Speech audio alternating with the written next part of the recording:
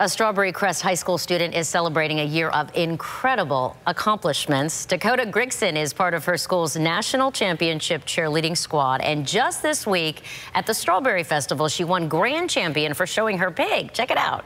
Cute, right? When the school district asked the sophomore which achievement meant more to her, she said being part of a team and winning with her friends made the cheerleading victory so much sweeter. Meanwhile, you have just 3 days left to enjoy this year's Florida Strawberry Festival in Plant City. This weekend, Leonard Skinnard and Charlie Daniels finish out this year's festival. It's open from 10 a.m. to 11 p.m. on Saturday and Sunday. And if you want a discount, you can get tickets at Publix for $2 cheaper than at the door.